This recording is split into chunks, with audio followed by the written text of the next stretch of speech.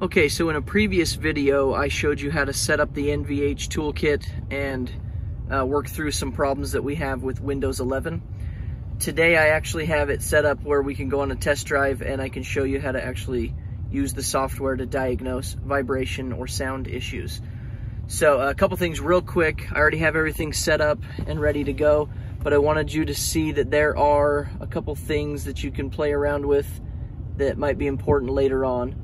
So normally when you go to the record and analyze section of this, you only have the ability to record 50 seconds at a time, which is usually plenty of time, but sometimes you might need a little bit more.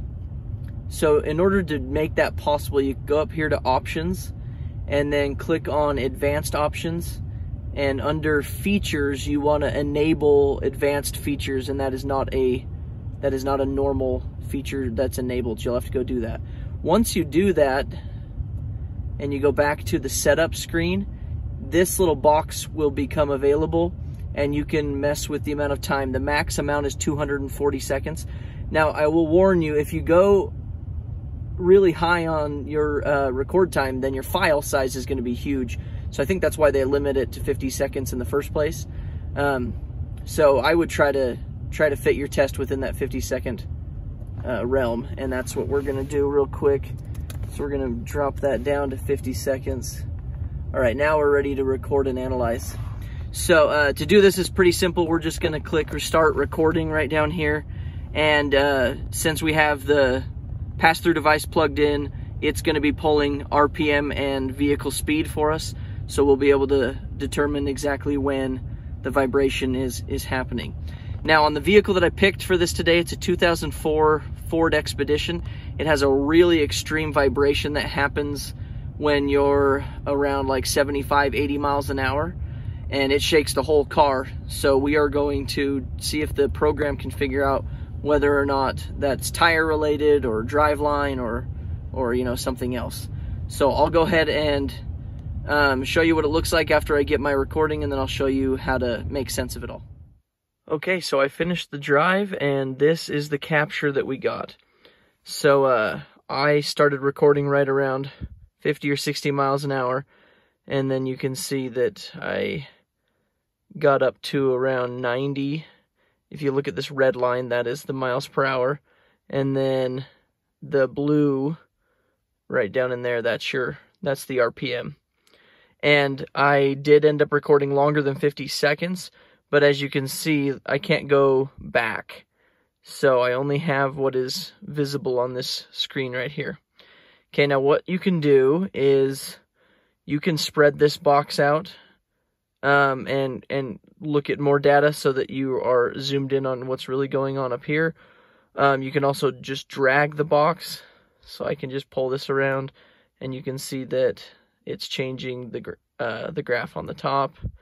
And so I'm going to go to this zone right here because this seems like the vibration was pretty bad in this spot. And so you can see things are even off our screen right there. So before we analyze this, we need to know a few specifications.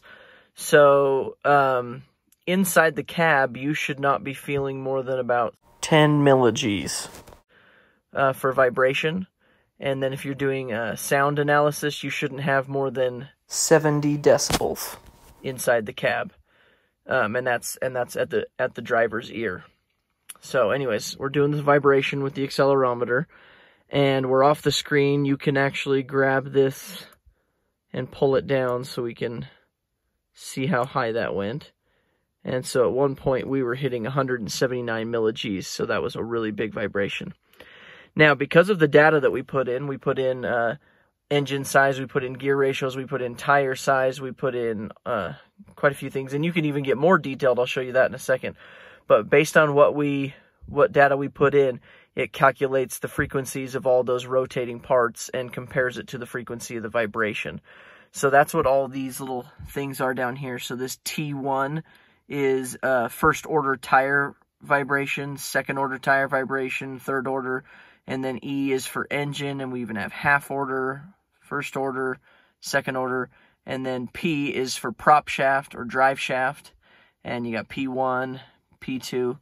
Now, as far as what the orders mean, If it's a first order vibration, that means that it's happening once per revolution. If it's a second order, it's twice per revolution, and so on. So this vibration that we're seeing right here doesn't actually line up with anything. It's between this third order tire vibration and this prop shaft vibration.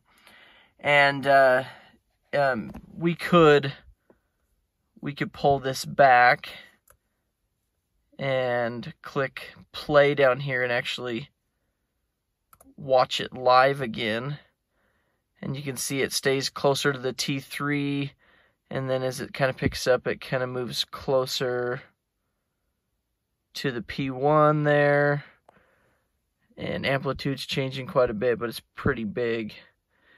So unfortunately, based on the information that we put in there, it's not really lining up with any of the orders. Now, obviously, it's not showing like half order for prop shaft vibrations and, you know, all those things. So we could get really nitpicky and start adding in different vibrations. So I could come over here and add in different ones. I can even do some custom things in there. But I've worked on these 2004 Expeditions before, and these transfer cases, based on, you know, 3 or 4 problems that I've encountered on these transfer cases, when you're in two-wheel drive, which I was during this test drive, what happens is the magnetic clutch that is in the transfer case that we use for all-wheel drive or automatic four-wheel drive, I should say. What happens is when you're in two-wheel drive, there's just enough drag on those clutches that the faster you go, the front drive line will actually start to kind of rotate along. And I've had tons of front drive lines cause vibrations on these 04 Expedition, 03, even in some of the Explorers. So I look at that and I think, man, it's really close to a prop shaft vibration. And I'm wondering if it's not the exact speed as the drive shaft. It's a little bit slower because it's just a drag. It's dragging along, not at full speed. So I think that's what I'm going to chase after on this one. And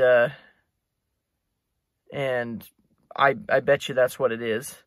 But like I said, if we got a little bit more details and things, I bet we could find out this is technically like a half order prop shaft, or even like a 3/4 prop shaft vibration or something. But I think this is enough information for me to start chasing after that. A couple more things I wanted to show you on here real quick before we finish is you can see some different views with this. So like I can look at 3-dimensional frequencies. You can do road speed comparisons stuff, RPMs, bar graphs I really like. I like the diagram too. This one's really cool. And then you can do a time domain. But for the most part, I think I stay mostly in the bar graph and in the frequency charts. And then, like I said, you can go back, back to our setup, or sorry, not our setup, our vehicle information, and we could go into advanced, and we could give it all sorts of information. You know, if you thought the vibration or the noise that you were dealing with was coming from under the hood, and maybe you thought it was a pulley or something, you could measure the diameter of all the pulleys, and you could input those here. And since you're pulling in RPM and things like that, it could calculate the noise based on those pulley diameters and tell you what's causing that. I've done some pretty cool tests with those ones. Maybe I'll do another one soon. But I really like this Picoscope NVH toolkit. I think it's very useful. It's very fast. Like, it doesn't take very long to do to capture a waveform and figure out exactly where your vibrations are coming from. I know obviously there's other tools that can help you out with this, but I like how efficient this is and how sure you can be to tell your customer what needs to be done. I wish this one would have turned out a little bit better as far as lining up with something, but like I said, I've worked on a few of these, so I think we know what this is. If you have any questions, put them in the comments. If you want me to make another video with some differing things, tell me. But I think that's it for this one. Thank you.